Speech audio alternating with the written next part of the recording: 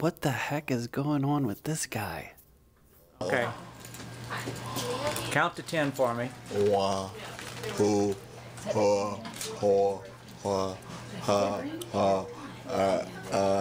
That looks pretty scary, right? But it's not really that bad.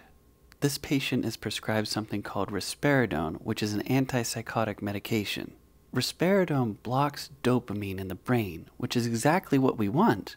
But sometimes the ratios between the dopaminergic activity and some of the other neurotransmitters get all out of whack, and that's what causes this dystonia reaction.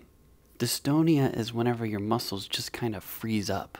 So we have to correct the ratio. And the way the doctors do that in this video is they just give them an anticholinergic, and it's one you can just buy at the Dollar Tree. Take a look. Well, the purpose was to give me some Benadryl, and that's what they did for me. Give me some Benadryl. Now, are you talking back to normal for you? Is this how you talk? Yeah. Okay. That's right. Benadryl or diphenhydramine is an allergy medicine that has an anticholinergic side effect.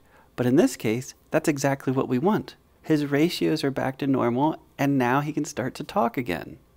Alternatively, if you've ever seen this movie starring Robin Williams, there were other people who had severe dystonic reactions, and the way they treated it in the movie, which was based on a real story, is by giving them L-Dopa, or basically just more dopamine.